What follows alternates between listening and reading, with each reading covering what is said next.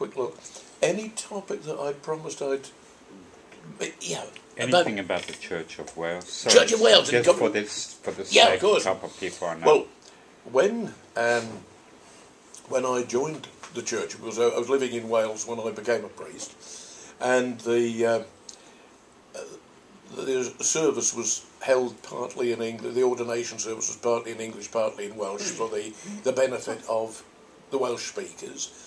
And in a number of the Welsh-speaking areas, there are Anglican, what we still call that, Church of England churches in the Church of Wales, where they do use the actual Welsh language. We've lived in Cardiff for 30 years, and I think I've probably got 3 words of Welsh, one every 10 years. Now, what I would say, if that's basically on the lines that you wanted me to comment on, is that if you've been brought up as a Welsh speaker, then to have what we might call, what the church thinks of as the eternal verities in your own language, it's, I think, very important. I can use a parallel in that long before I became an Anglican priest, I was a Methodist local preacher in Norfolk on one of the Methodist circuits. And there was a wonderful old man, I remember him to this day, his name was Bob Canham. And Bob was a farm worker, and he had a Norfolk accent that was classic music hall Norfolk dialect. It was lovely. And I can remember him preaching a sermon one day in this superb Norfolk accent, and he was talking about the words of Christ and the Sermon on the Mount and the other things that Jesus had said and taught. But he was saying it in this wonderful Norfolk accent, which is still as natural to me, even though I speak standard English when I'm doing my media work.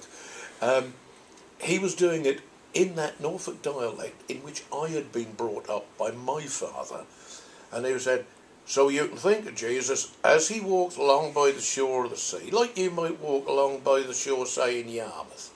And he's saying to these here fishermen friends of his," and the old boy was telling me this telling the congregation this, and because most of us were, or had been brought up as children in that Norfolk accent, the fact that I've remembered it after 60 years is indicative of the importance of hearing the most important philosophical and theological concepts in the language which is most natural to you, so that you don't have to do any kind of 2-stage process in your head and translate, as it were, from the language that you knew and loved as a child. And I think this is very much the case for the church in Wales, that for natural-born Welsh speakers brought up in a Welsh, that would be good and beneficial and worth doing. Where it's done in a city like Cardiff, where we all speak English, and there'd be very, very few native-born Welsh speakers in Cardiff itself. I mean, we have these jokes about Cardiffian, and which is certain phrases that took us a long time to get used to. If somebody means in this place or in this location, they will say by ear, and it sounds like a musician saying I play by ear, and it took us a couple of years to realise that the bloke was saying in this location, in this locality. Oh, it's just by ear, put it by ear. Oh yes, in this place. And so I think that there is a very strong case to be made for putting the most important truths, whether you agree with them or not, into a language which is most familiar, because that requires the minimum of interruption, in inverted commas, in as far as the minds of the thinkers and the discussers are concerned.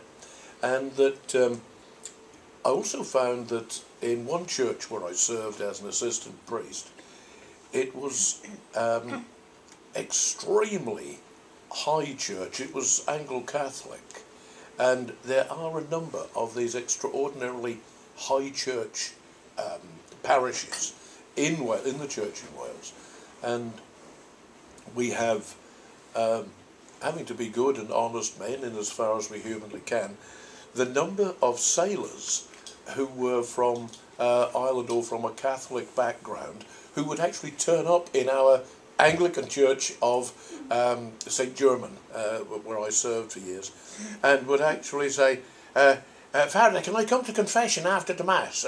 And you say, well, I'd love to have you, my son, and you're very welcome in my church, but I think you want St. Peter's, which is the Catholic church down there. Oh, isn't this a Catholic church? And they skittle out so quickly. But it was only, I said, it was only that sort of honesty that is essential when you're thinking about philosophical and theological terminology that and thoughts. That it was almost more Catholic than our friends at St. Peter's were.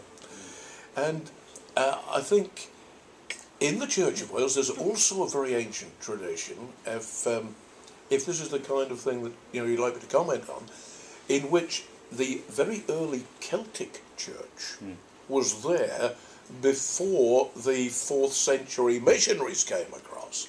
And that old Celtic tradition still lingers, and is a very beautiful tradition, that there are still places where, whatever it may be written formally, that you shall do this and you shan't do that and you shall include this and don't include that, that there's this spirit underneath, certainly among some of our more learned brethren who are in the theological college there at St Michael's in Cardiff, and some of the other theological colleges, where you can detect a hankering after the old Celtic, which was a very good and pure and noble tradition, and one which I would, heartily endorse. There's a great deal of good done there. Rowan Williams is a member of the Druids Association, if I remember rightly. Yes, he is. Yes, yes. Archbishop Rowan Williams. Yeah, Archbishop Rowan, yeah. Now, interesting little point there. I'll just pass it across to you to have a quick look at. Thanks. When I was doing a programme, that dragon on there is the same dragon that Rowan Williams has on his robes, and it's the Welsh dragon, and the lady goldsmith, silversmith, who made that, also made all she made all the decorations on Rowan's robes. So that dragon is exactly the same. Please pass it around, Phil, and have a look at it. And when we went to see her, she was showing us that we were interviewing her about her work for Dr. Rowan Williams, and she said, I made a few. She said, I thought people would be interested in that particular design of the Celtic dragon. And she said, so I've made some. They're £100 in gold and £20 in silver. So I said, I'll have the silver one, please. And it's a very lovely design. I'm full of admiration for the lady who made it. And so that's, I like to think, I sometimes look down at that ring and think, oh yes, Archbishop has got one of those. You interviewed him, didn't you? Oh yes, I actually interviewed Rowan when... did you want to have a quick look?